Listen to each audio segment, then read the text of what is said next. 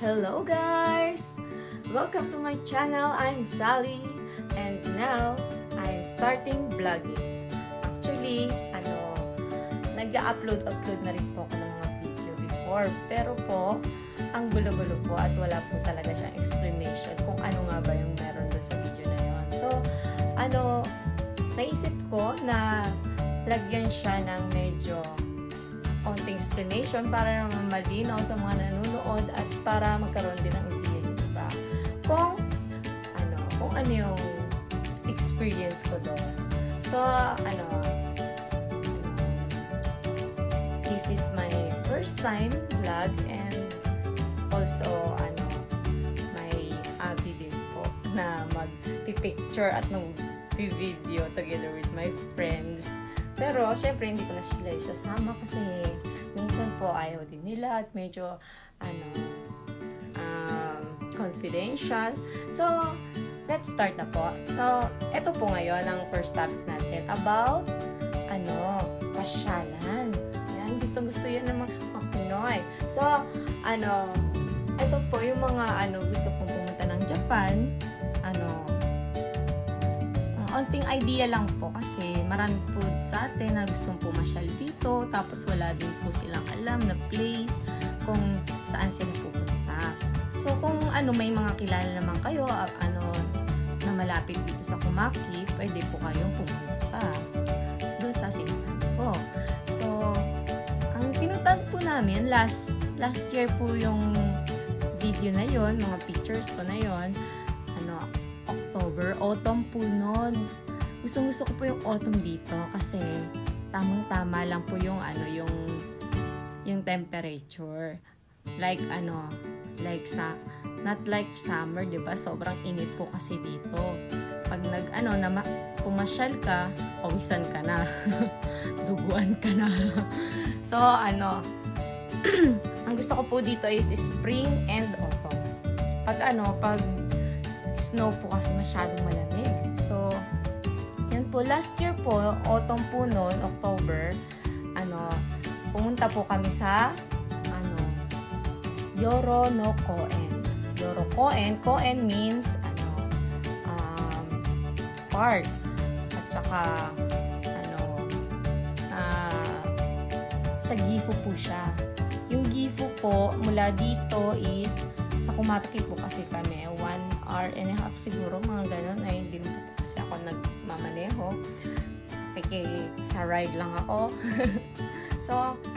So guys, dun po sa, Yoro no Koen, meron po dong mga iba't ibang event. Pagdating ng, ng summer, spring, at saka autumn, nagbabago po yung mga event doon.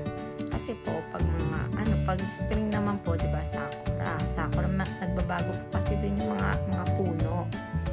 May sakura doon. Tapos pag summer naman, so very green, diba? Kaya, madami ding namamasyal. Mga nagba-barbecue, mga nagka-camping, mga ganyan-ganyan. Madami rin po kasi, iba din po kasi mga event doon. Tapos meron po silang maliliit na mga tindahan, mga turo-turo po sa atin. Parang Pinas na turo-turo, pero medyo iba yung style nila. So nakakatuwa kasi Japan yung style nila. So gusto ko yung ganun nilang ganun nilang mga yata yung tawag nila doon. So yan po. Ngayon po papakita ko sa inyo. So enjoy and watch.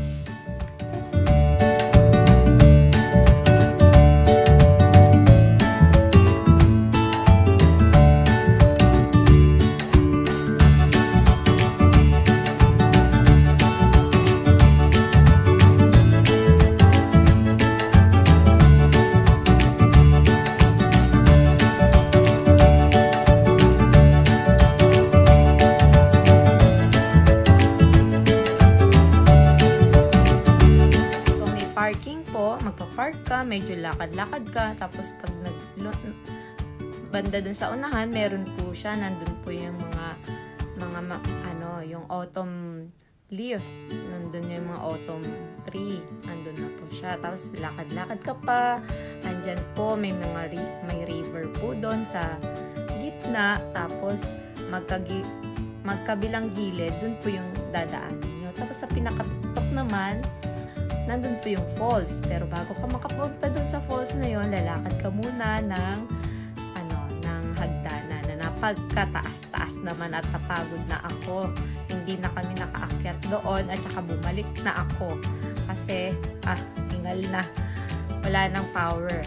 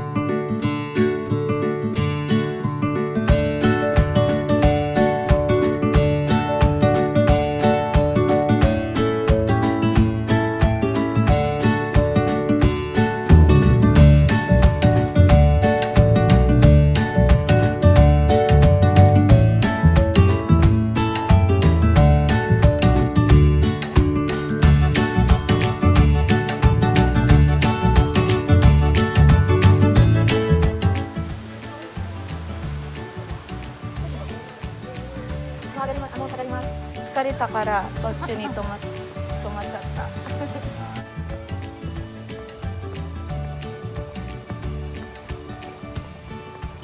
Hello guys, pauwi na kami. Ayan. Kita nyo naman, bumalik kami kasi napagod na ang aking mag-ama.